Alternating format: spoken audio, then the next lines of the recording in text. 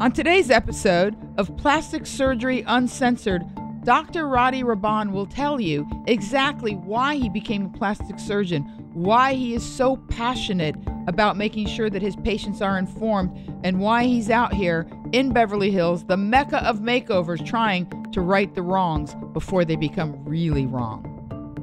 Hi, I'm Monique Marvez, writer, performer, air talent, here with board-certified Beverly Hills plastic surgeon Dr. Radi Rahban, and we are launching, I'm very excited about this, Plastic Surgery Uncensored. Now, I have to ask, is Radi short for something? Well, it's not really short. It's a long story. That's what happens when you have ethnic parents. It's actually Sharad is my first name. Wow. Radi is my middle name. And Radi is a truncated version of Sharad. Radi is the nickname. But I've gone by Radi since I was, I don't know, 3, 2, something like that. So I'm guessing your parents weren't from Brooklyn. No. The east side. Where were east they? Side of Iran. From Tehran in Iran. And I'm asking because it's so interesting. When I first met you, you spoke to me in English and Spanish. Yeah. And I like that you care about diversity. But let me not get ahead of myself. We're here with Dr. Radi Rahban in Beverly Hills. You are a board-certified plastic surgeon. Correct. Right here in Beverly Hills. Right here, right in the middle of, as I refer to, the eye of the hurricane. The eye of the hurricane. This is the epicenter, the mecca of changing your face. Sure. The mecca of makeovers, if you will. Indeed. Beautiful. Now, my question is, why a podcast? Here you are. Clearly, you're in an exclusive place, a board-certified plastic surgeon, this beautiful Hollywood Regency office, and yet a podcast? Why? Well, the reason is, I've been in practice almost 15 years, and I've been really blessed in that during this journey, I've got an opportunity to take care of hundreds of thousands of patients. And in that process, you know, my practice slowly morphed over time, and little by little, I started to see sort of an influx, more and more of revisional type cases. Revisional meaning people who had a breast dog and it didn't go well, a mommy makeover, and they were unhappy. And so what slowly happened to me as a practitioner is I started finding myself constantly trying to educate these patients. And then as I started to see all these revisions, it started to change the way I saw primaries. In other words, as I saw all these patients coming in from all over the country, now all over the world with complications, it started to change the way that I communicate with my primary or patients coming in for the first time. And I spent so much time every day trying to educate patients on how to navigate this whole process. You know, plastic surgery can be, it's like it's a double-edged sword. Mm-hmm. It can be the most amazing thing you've ever done. It can be simultaneously worst thing you ever decided to do. And so the question then becomes, as is for everybody, patients, how the hell do I decide? How do I make sure that I fall on the right side of that fence? And so what I do every day is one by one, patient by patient, I tell them the specifics of how to get through this process, how to avoid becoming a statistic. And so when you do this on a daily basis, patient by patient, you start to realize like, holy shit, I really need to get this message out. And so that's when I decided, you know what, I think a podcast is a perfect platform in order to get the message out about plastic surgery. And the message being not that plastic surgery isn't safe or isn't good, but there is a right way and a wrong way. And that if you know, like it is with every other decision in life, how to do things the right way, you should end up having an outstanding outcome. And that's what I want for patients. I want patients to do well.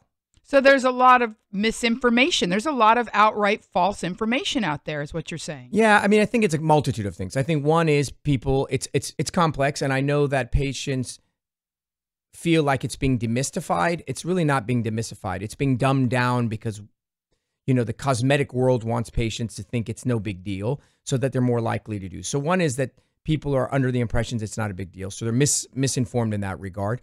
Some of the information that they're getting is just flat out inaccurate, right? They're biased. So like you go on a website and the information there is not right. And then there's a ton of crap now with social media and Instagram and Facebook. So there's like a million sources of information coming into an average patient. And it's just, to be honest, it's very difficult to figure out truth from fiction.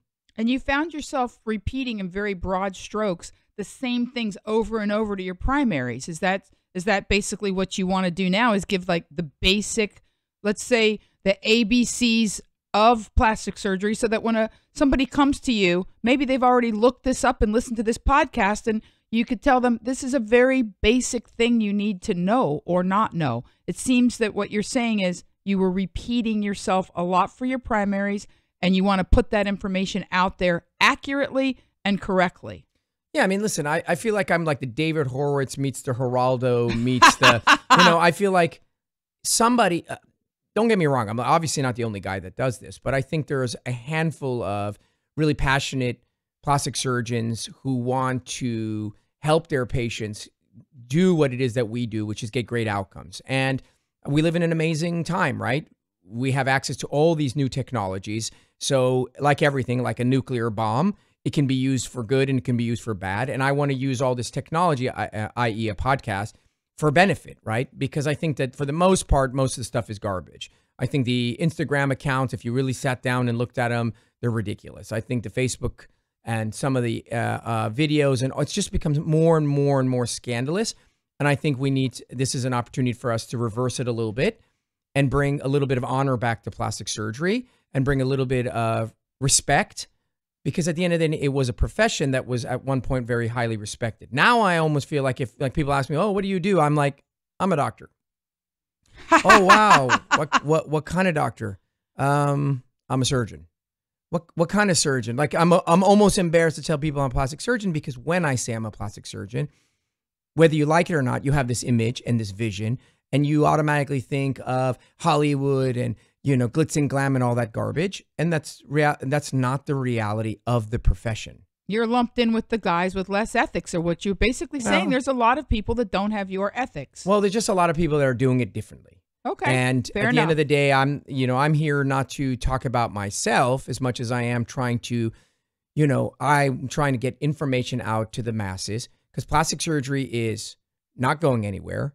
It's growing by the minute, as I think it should, because I think it's amazing. And I just wish that people would do it the right way rather than the wrong way. And so I want to get the message out. That's really the bottom line. So before, you were a little bit embarrassed to tell people what you did. You are clearly very passionate. When did you decide to be a plastic surgeon versus another type of doctor? I think, I always knew, when I was in elementary school, I was always good at arts and crafts and things of that nature, which I think people intuitively think plastic surgeons are artistic. I would say maybe 15% of them really are. The rest just are not. So I was always very good at art and things of that nature. And then I got into college and I was good at science. I wasn't very good at the liberal arts and things of that nature. And at first I wanted to be an architect. And I love design. I designed this office. I designed my home. I love photography. And I love all those kind of things. And I wanted to be an architect. And I went and talked to a few architects. And as do most professionals, they complained and said how terrible their lives were. And it kind of like shifted gears. And then I had gone to college. And when I was in college, I was a biochemistry major, and I knew that I wanted to do something in the sciences, but at the same time, I was like, well, what the hell am I going to do in the sciences that's even remotely artistic? I mean, cardiology doesn't really have much art to it. No. If you're a nephrologist, it's not very. No, kidney's not pretty. Nah, it's pretty, but it's really got one shape. And then so ultimately, I had an opportunity to shadow this plastic surgeon in my thing, and it was like the way people, I imagine, describe it when you see your child come out of your wife's belly. It's like you have instant love. And so I watched a rhinoplasty and I was like blown away. You either pass out or you're inspired. It's one of those pivotal moments. And I was like, wow, this is incredible. And so I pretty much decided I want to be a plastic surgeon very early on in college. And then I never looked back, and I just pretty much just been on that track for a very long time. Very good plastic surgery borders on the magic. It really does. It borders on the magical. Yeah. It's got a little bit of a mystical element to it. And we talked a lot about training before we sat. You and I have talked. And, training is one of those things that I think people need to know immediately. Is there you're a board certified plastic surgeon? Correct. Yeah. What does board certified mean? So I have a lot of pet peeves. People who know me know that I have a lot of pet peeves, and I get irked very easily because I'm bothered by all of the BS. And so, listen, if you go and ask even my own patients and you say, okay, well, you love Dr. Raban. He's amazing. He did a great job. What school did he go to? Crickets. No idea. Where did he graduate from? No one really knows. And unfortunately, no one gives a shit. What people care about is how many followers you have on Instagram. People care about who the celebrity that endorsed you is. And so we've really we're way off track on this, because while training isn't everything, in other words, if you're a Harvard graduate, it doesn't automatically make you better than some other, but training is invaluable. And so the problem that we have today, and I think there's a whole movement, I don't know how well it's going to take, but there should be a movement of transparency. That's what's one of my biggest pet peeves, transparency. So the problem is cosmetic surgery is the most confusing area of all of medicine. When you go to I agree. When you go to your doctor with a brain tumor, they're a neurosurgeon. That's it. You don't ask questions. They're a neurosurgeon. Who else would be doing it? But when you go to get a breast aug, the question you would have to ask is, what kind of doctor are you? The general public thinks that everyone's a plastic surgeon. Why? Because that's the lingo that everybody uses. But the truth of the matter is today, that is hardly the case. I mean, hardly the case. Really? So what you have is you have alphabet soup. So you have the alphabet soup. So you have all these words, right? Okay. You have plastic surgery and cosmetic surgery. What's the difference? I thought they were the same thing. I know, thought but they were synonyms. No, they're not. They used to be synonyms, but now there's a whole world of confusion. So let me give you this. Let me break it down for you. Okay. So when I went to medical school and then I went to residency. Residency was when I got my training. I trained in plastic surgery. Somebody else trained in OBGYN. Somebody else trained in head and neck surgery. Somebody else trained in orthopedics. There are specialties that are approved by the ACGME, which is the overriding body. Then when I finished, I went into private practice. So I became a plastic surgeon. Then I went and got board certified. So the first thing you need to know is once you graduate, it doesn't necessarily mean you're board certified. That's another higher level of testing that says that you know what you're doing. So you have board certified plastic surgeons. I like to refer to them as the lions in the jungle. Then you have plastic surgeons that never went and got board certified. Whoa. So it's not like the bar? You don't have to be board certified to practice? Not at all. Okay. There's a lot of people that wouldn't. No, of course not. So there's unboard certified No, plastic you have a medical license, which would be the equivalency of being a bar. So you have a medical license. Okay. So you passed the bar, you got your license to practice law, and you've the same thing with law. This is saying that you've passed certain certifications that make you even more well trained. So you have board certified plastic surgeons. Then you have plastic surgeons who never got board certified. Okay. Which is fine, but then you have to ask yourself, why not? Right. That's the question. And then you have this whole other world. And this whole other world collectively is called cosmetic surgeons. And in that whole other world fall the following surgeons. Okay. So you have ENTs, ear, nose, and throat, doctors who get additional training and become facial plastic surgeons.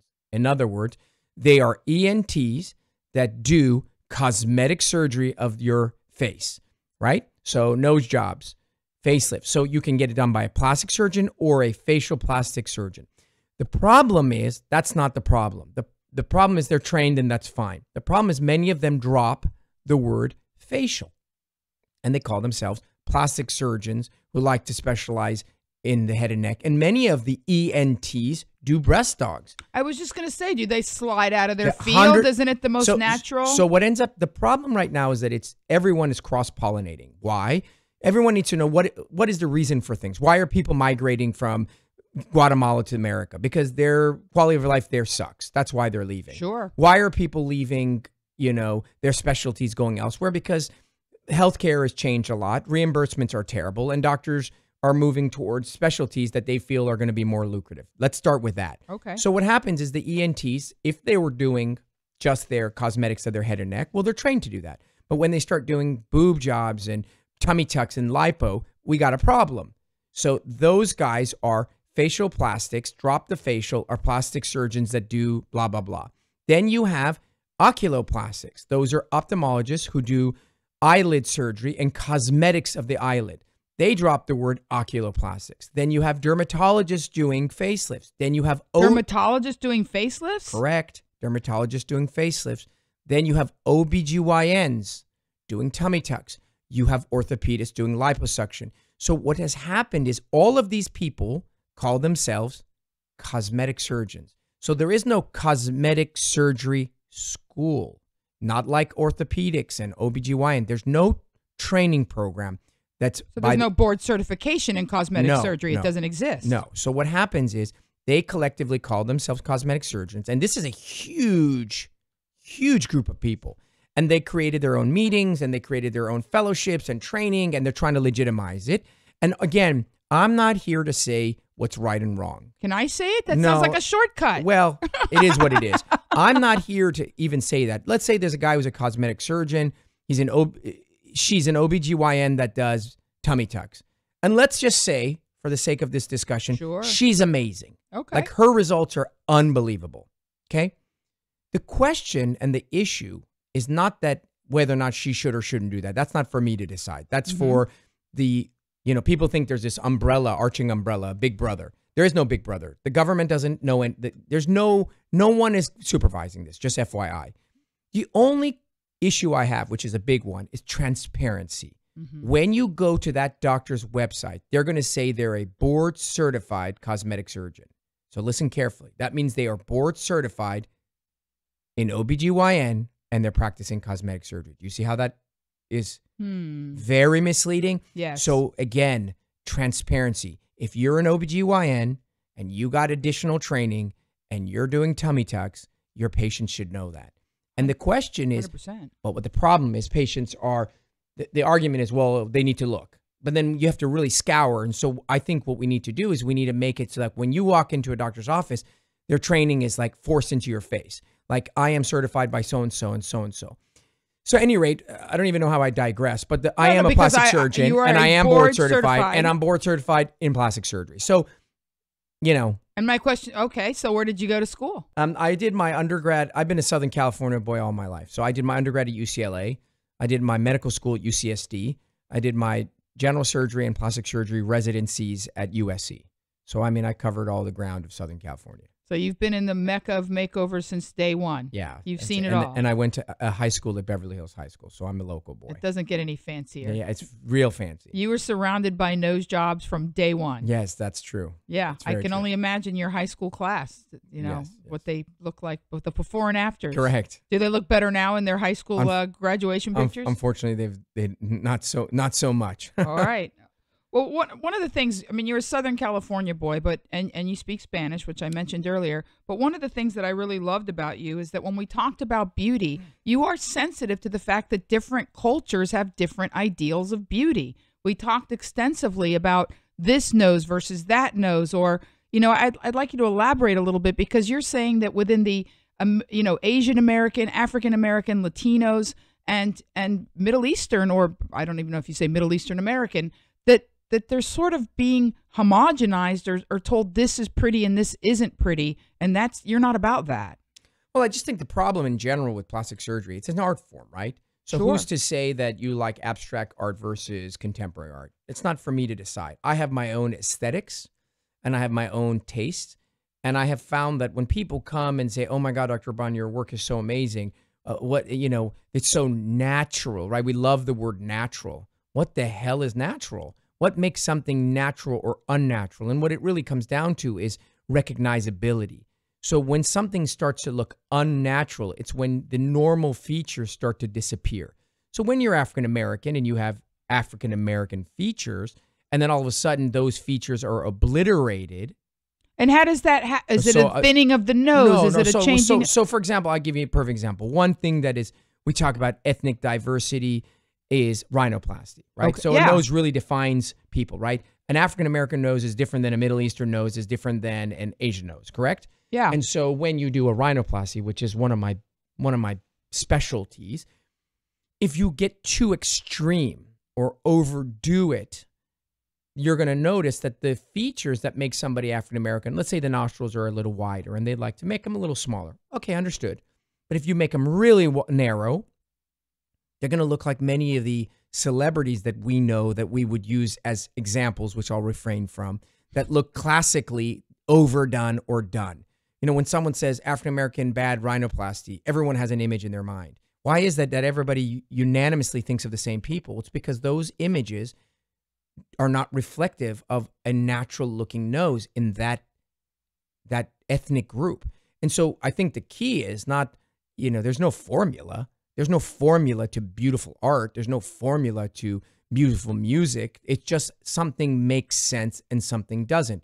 for me personally, I've come to realize, they're saying less is more. Overdoing things, the extreme nature of things tends to almost invariably make things look ethnically incongruent. So my philosophy is less is more, and try to keep people looking balanced rather than overdone. That's really what it comes down to. And again, and I'm just going to tell you personally, Yeah. I had a nose job many, many, many years ago in Miami, and I told him that I didn't want to not look like me. The issue was that, my profile was quite flat. And I said, whenever I turned my face on camera, I was just starting to do stand-up. I said, I look like a cat. Face on, it looks good. I turn sideways, it's, like a cat. But I was adamant with him. I want to look like me. And the funny thing is, my whole family complained and said, you threw away your money. You look the same. Yeah. But I felt like I wanted that. Yeah, and I still look Latina. Yeah, I don't have a little apple seed nostrils and a little ski jump. I don't. It's totally, and I think the problem, one of the biggest challenges in plastic surgery is this idea that someone comes to you with an idea, with a dream. With Let's just call it what it is. No, but with an idea of what they want. Yeah. And they're using a bunch of adjectives to describe to you what they want, and then you're supposed to produce it. So it gives them, I want to look cute. I want to look pretty. I want to look natural. I want to look like myself. We all think we know what that means, but it all means something slightly different to everybody. And so the danger, and I never, ever allow patients to communicate to me with adjectives. I want to look cute. I don't know what that means, ma'am. I want to look pretty. Haven't got a clue. How about natural? No idea. You have to speak to me in specifics. Engineering. You don't say to an engineer, hey, make that building a little bigger. Well, bigger what? You mean 2 meters? What? So, the danger, what's lost in translation today is that doctors don't care, or that's a big phrase. Doctors don't have the time nor the energy or the want to sit down and actually decode the conversation. Patient X comes in, they have this idea. They describe a bunch of general terms. Doctor says, got it, sure, you're going to look great. Okay. Then all of a sudden, and in his mind, he's got what he thinks, and all of a sudden, poof, that's what it is. Well, what if you don't like it? Or what if you don't think that looks natural or pretty or cute? So I am very particular about the consultation process, and we spend a ton of time on languaging. So when patients say things like that, I force them, and you'll be shocked how many patients are uncomfortable with me being like, okay, I don't know what that means. Now describe it to me in specifics. And what do you think causes the discomfort? Well, because they've never actually thought about it. They've never actually broken down into I'm like, so is it the hump specifically? Is it your nostril is 3 millimeters too wide? Is it your tip is bulbous? Oh, yeah, let me look in the mirror. And so what happens is that really makes sure that she and I are on the same page, or he and I are on the same page. And I think that's you have really them important. Describe it. Yes, as opposed to using adjectives. It's funny you should say that, because I was probably a good patient. I was 21, and I went in and I, turned my head in many directions so he could see. And I said, I just want a little more profile. And this was in the 80s, and you'll probably be horrified. He took a piece of cartilage out of the back of my ear. No, we do that all. I do that every. You can still feel the little piece that's missing. Yeah. And put it on the tip of my nose. Yeah, we do that. That's good. I'm You're happy, right? I'm delighted. Okay. Beautiful. That's what matters. Now, you were mentioning earlier that a lot of people come to you from around the world, and you even said you've been doing this 15 years. How much of your practice do you think is revisions? People that just didn't get all the information, didn't describe properly, are there doctors, I'm just going to say it, that are somewhat of mills? They don't care about the description because they have one way of doing things. There was a doctor in Miami, we knew when somebody got a nose by him because everybody's nose looked the same. It was like the Rachel haircut. So, yeah, I mean, I think my practice, unfortunately, has progressively become more revisional. When I first started, it wasn't that way.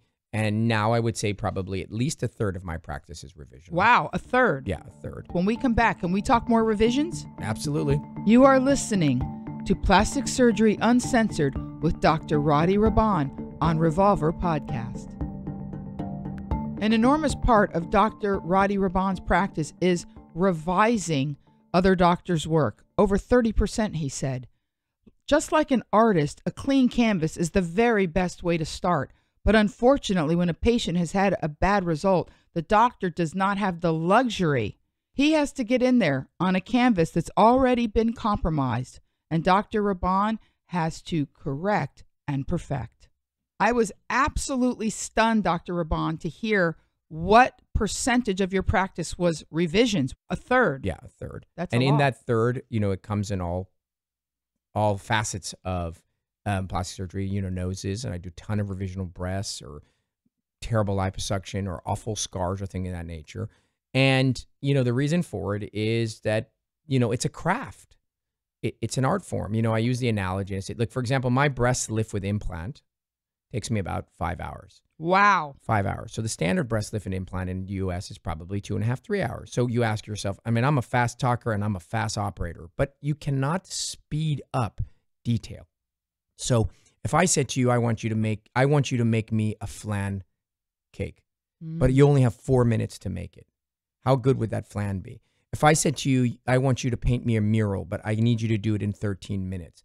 So the reality is, if you take a look at anything creative, music, art, food, but then you speed it up in that process, the details, the specificity of it, the accuracy of it is lost. And so surgery is like anything else. And what ends up happening is there's a cost-benefit analysis. So, I always use the analogy of Hermes versus Coach. Not that I care about brands, but I think it really explains to people. You buy an Hermes bag, the stitching, the leather, the base, they're both bags. The Coach bag, the Hermes bag, they do the same thing. So I say if a patient wants to have skin removed, I'm probably overkill. If a patient is into details, the size of their areolas, how thin the scar is, the symmetry, the shape, the little nuances, well, that doesn't happen accidentally. That happens by intention. So a breast lift with implant, if you want the two breasts to actually be really symmetrical, you want the scars to be really thin and become invisible, you want the areolas to match, how the hell can I do that in 2.5 hours? I cannot. I physically cannot. So I don't have my tech clothes. I can't rush it. So what's happened is it's become more and more of a business model, and time is money in surgery. In other words, if I do something in 5 hours and I do the same exact thing in 2.5 hours, well, I just saved 2.5 hours worth of operating costs and money. I make more money, but we both know that that's impossible. So, yeah, I do a ton more revisions, and the revisions is where this whole frustration initiated from. You know what I mean? Let's say you have the secret, and you have to tell people one at a time, hey, by the way, you'll get crazy after a while. You want to get the message out. Hey, be careful. Hey, watch out for that pothole. Hey, watch out for that pothole. So that's where we are. I'm trying to tell people about the pothole. Beautiful. Now, earlier when you and I were talking, you also said that you turn people away. Now, talk about a cost model. I'm sure there's some doctors that don't turn anyone away, that are whatever you ask, they're like, yeah, we can get that done. And you actually said you turn people away. Well, I mean, of course I turn people away. I mean, it's not enough course, Dr. Raban. That's not enough course. For us, it's enough course. And because the reality is you think about it, not every single person who's sitting at home who decides, wow, I really need to change something about myself, who walks through the door is right. They're just not. The fact that you walk through my door doesn't mean you're a candidate, right? The fact that you sat at home and you looked at your nose, or you looked at your belly, or you didn't like your ears or whatever, and then you came here and you said to me, hey, by the way, Dr. Raban, could you? So that is at the discretion of the professional. Professional meaning your doctor. Your doctor needs to be able to decipher if the needs and wants that you have are actually reasonable and doable. So those are totally different things. Reasonable means like, yeah, I can see that. I can see what you're talking about. Doable is, okay, I see what you're talking about. Now I can actually execute that. Because the problem is there's two reasons why doctors are over-operating. Two reasons. Okay. Greed, AKA, listen, I have a heavy-duty rent. I've had 4 divorces. I have a boat I need to pay for. Whatever. Yeah. So I need the money. Or ego. I can do this. Yes, your 4-time revisional nose. Those guys didn't know what they were doing. Whoa. I'm going to fix this. So for me, they sound equally dangerous, by the way. I was going to say that greed was worse, but once you described ego, that kind of got scary. Well, that's the cocktail for disaster, and that's why these numbers are going sky high. Because doctors are beginning to think they're better than they are, which we already know doctors have a little tendency towards that. And greed, at the end of the day, drives almost everybody in the world. So for me, the idea is you come in, I take a look at you, and then I ask myself, do I really feel that I can make you better? Can I hit it out of the park? Not can I get a first base and you're going to look mildly improved, not a lateral movement where you look different but not better. Can I hit it out of the park? And if I think I can hit it out of the park, then I'm going to consider it. So what are the reasons I won't operate on you? Well, number one, you are looking at something the wrong way. In other words, you think you have something wrong with you when in reality, I don't really see it. And that happens. I've had beautiful young girls come to my office with beautiful noses, maybe a tiny little hump, or gorgeous breasts that they want just a little bit bigger.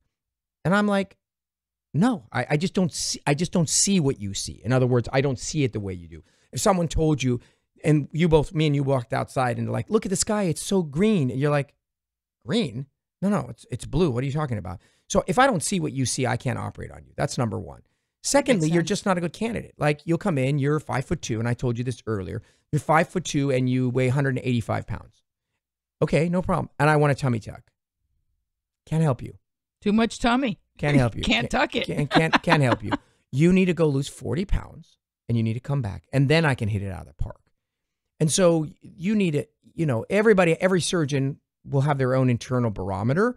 You would hope and you would think that we, meaning us doctors, would be holding ourselves to a higher level, and we would be like you would expect from clergy and from teachers and from firemen and from police officers, sort of have a higher level of integrity where we would do the right thing. But we know that that isn't the case. And so where does the onus fall? On the patient. The onus falls on the patients. Because those days where you could just walk in and say, hey, doctor, what do you think? Can you help me? Those are gone. That doesn't exist. I'm sorry to tell you that. You have to watch your own back. And you got to do the homework. That's it.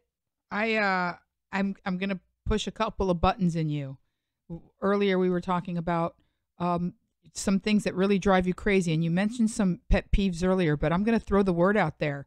Like the Cooper, mini. The word mini sends you right. My favorite word, mini. Yeah, let's just dish. So I mean, it's this notion, and the frustration is it a real thing? No. So what it bothers me, what is mini? Mini is a term that is put as an adjective. You can see I'm anti-adjectives. Is the adjective that doctors use to make reference to surgeries to minimize or make seem less invasive for patients. Mini facelift, mini tummy tuck, mini this, mini that, lunchtime this, lunchtime that. Where did all this crap come from? It came from the fact that as a community, it's competitive. And so what doctors started to realize is that patients were afraid of facelifts, like either afraid or were insulted that they needed a facelift. And so if I threw the word mini in front of it, you'd be more apt to do a facelift, because you're not getting a facelift. You're getting a mini facelift. I'm not getting a tummy tuck. Oh, no, I don't. I'm getting a mini tuck. It's all garbage. It's all adjectives that are used in order. Now, there are instances, yes, where someone does need they're 50 instead of 80 and they need a facelift that's less invasive. So I'm not saying that the word in of itself is completely off limits. I'm just saying that it's being overused. And so what it actually stems from, and what really irks me, is the manipulation in the marketing that's being done to draw in patients. So it would be the equivalency of a ice cream truck that has all kinds of nice pictures of famous Disney characters and very nice Disney music, but inside is a pedophile. It's drawing in and manipulating children. And when they sell e-cigarettes to kids, they put them in bubblegum flavors. Yeah. So they are targeting unsuspecting people. That's what pisses me off. Because the reality is you're having a facelift. And with a facelift comes facelift risks, facelift downsides. People die in facelifts. And facelift downtimes. Yeah. So this idea that I'm going to get a mini lift and I'm going to have it done and I'm going to be back to work on Tuesday, it's a nonsense. It's a big surgery. It's a big surgery. So hence why I get There's nothing mini about I get a little testing. Having your face cut into. Yes. And I'm going to throw the phrase out, Dr. Google. So Dr. Google is a phrase. Look at that face. Yeah. Look at the face he made. They can't see my face. It's podcast, so you'll just have to describe my nostril flaring. Dr. Google is the new phenomenon. So we went from having no information as patients to having too much information as patients, right? Dangerous. You went from walking in and not knowing anything about procedures and sort of being super naive at, like, let's say in the 80s, to now everyone thinks they know everything about everything.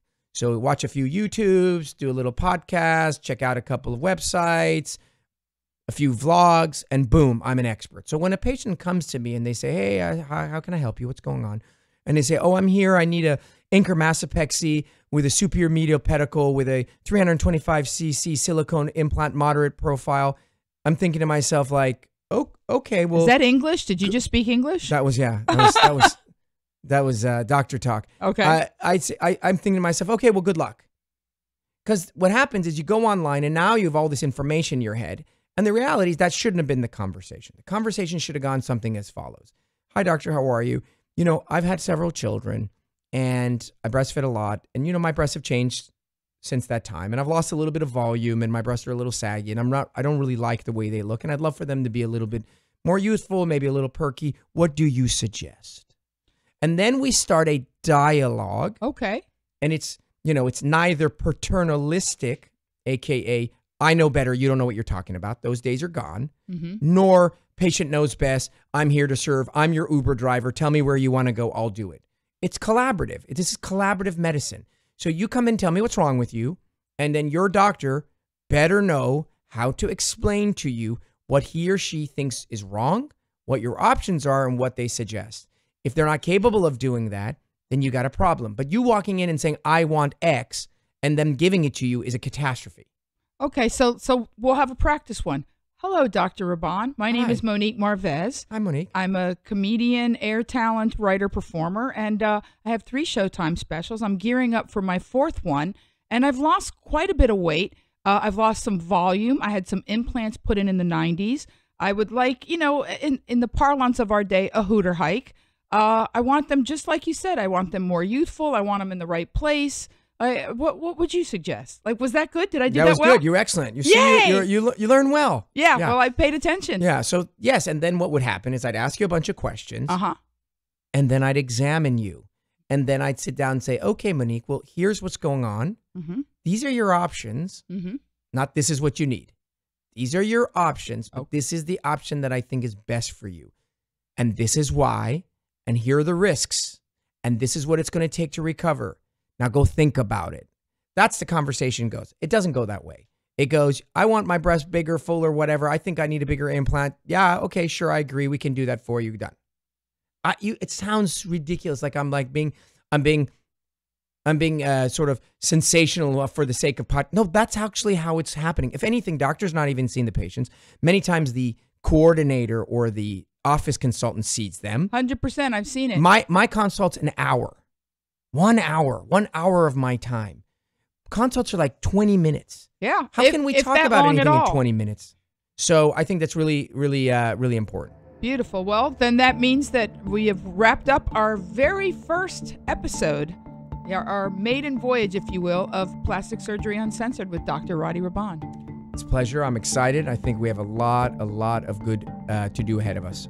If you loved Plastic Surgery Uncensored, and I'm sure you did, I don't even want to say if, we would love to get your feedback. If you enjoyed and found our podcast helpful, tell us why. Give us a review and subscribe on your favorite podcast platform. We can be found on Apple Podcasts, Google Podcasts, Spotify, iHeart, or you can go directly to revolverpodcast.com. If you have a topic you would like us to talk about, then please reach out to us on Facebook, Radi Raban, Instagram at Dr. Radi Raban, or RadiRaban.com. You are listening to Plastic Surgery Uncensored with Dr. Radi Raban on Revolver Podcast.